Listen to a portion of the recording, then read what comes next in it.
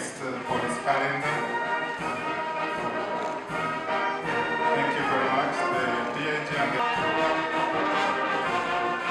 Finally, Secretariat, please, you're welcome. Holders, bwe muba mulabye ku mukolo gwaffe tuyisa abantu bonna bekikwatako. DPP waali, aba prisons bazze, abalala bonna mu jalosi. Kati tosobola kukola emisango gino wekka. Kyova olaba omukolo gwe tuvaako bonna babaddewo. Tusobole okugattira wamu amagezi, tusobole okukendeeza ku bumenyi bw'amateeka. Teri nsi yali emazeeko okumenya kw'amateeka, teriiyo. Wabula tulina okukola ekisoboka okulaba tukendeereza ddala abantu baffe basobole okweyagalira mu ggwanga n'emirembe giri wano. Naye ekisemba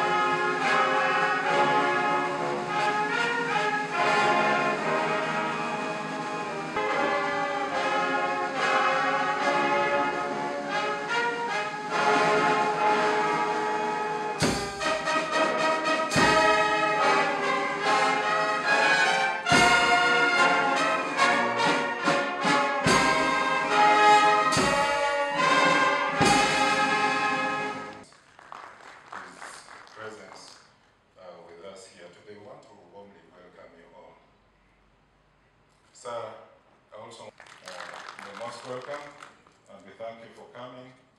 We do have the director.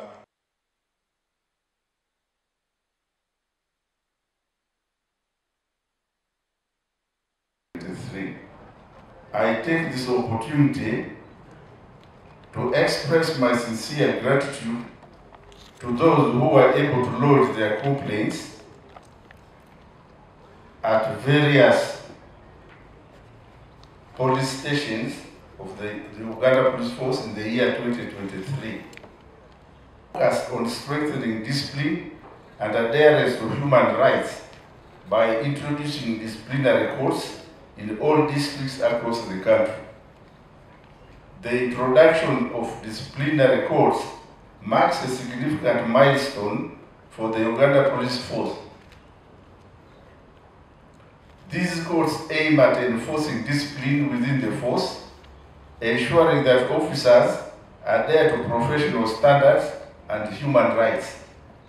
For instance, out of 933 complaints of human rights violations by the police, 794 were thoroughly investigated and action taken. Additionally, the force has been committed to improving the conditions in detention facilities. The remodeling of 10 facilities in various districts, including Panyadoli, Kiriandongo, Paida, Marasha, and a number of others, has led to the elimination of the soil bucket system, providing 68% coverage of waterborne toilets. Also, the police, in coordination with sister statutory agencies, such as the UPDF, prisons, SFC, GIG, ISO, CI, and ESO, combated various forms of crime. These joint initiatives have resulted in the reduction of gun-related crimes, illegal firearms, and ammunition proliferation. Our success has been due to the hard work of the police in coordination with the sister statutory agencies, the reorganization of the CID, improved detection and investigation methods, and the establishment of a proactive network of credible intelligence. Furthermore, our strategic partnerships with the community, including the involvement of other intelligence components, have greatly contributed to disrupting and dismantling criminal elements targeting our country. I therefore express my gratitude to the President of Uganda for his guidance and enduring support to the force. I also thank the Minister of Internal Affairs and his entire team at the Ministry headquarters for their stewardship throughout the year. Despite groups like ADF, the force has remained dedicated to its mission.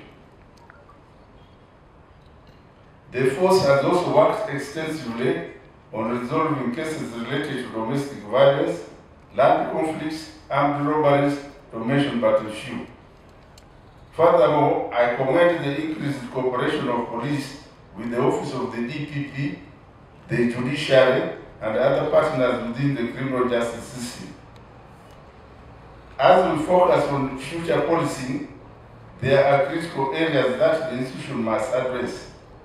These include the following: improving the general welfare of the personnel, conducting specialized trainings, carrying out more recruitments to address the police population ratio. As I conclude, I thank the Director CID and all those involved in organizing this occasion. Now,